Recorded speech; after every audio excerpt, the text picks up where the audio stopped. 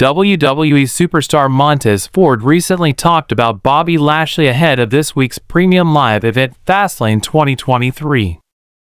The Street Profits duo of Montez Ford and Angelo Dawkins joined Bobby Lashley a few weeks back to form a formidable alliance.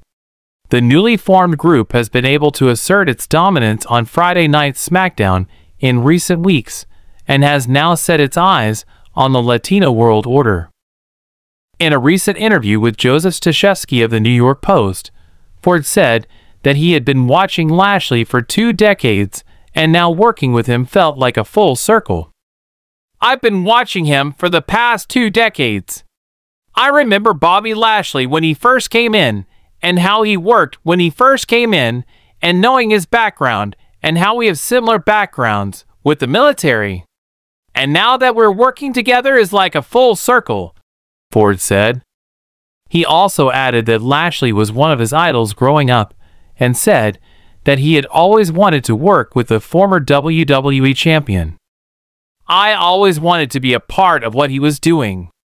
Didn't know how, and it just so happens now we are a part of this faction together. But didn't know how, but the fact that it is happening is just to show things take time, and they will happen. Things take time. And it's good to see everything come around full circle and actually happen for someone that I idolized growing up like Bobby Lashley."